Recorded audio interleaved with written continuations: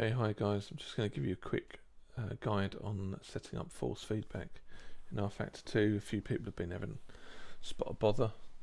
I can't go into too much detail because it does depend on wheels and everything, but just briefly, what's cured the problems most people have been having is, so really what you want to be doing is looking at this FFB smoothing and the FFB minimum torque values.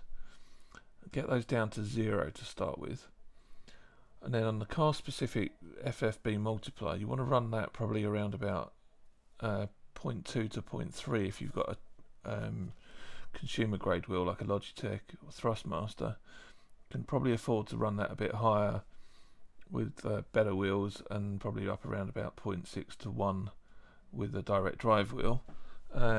But really what you want to do is take that up as high as before you start getting any issues in high speed corners. So start low and work up higher.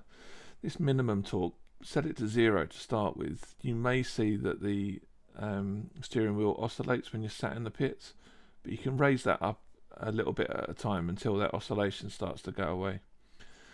FFB smoothing, you might want to put something on that if you're using a direct drive wheel. But again, start at 0 and see how you feel.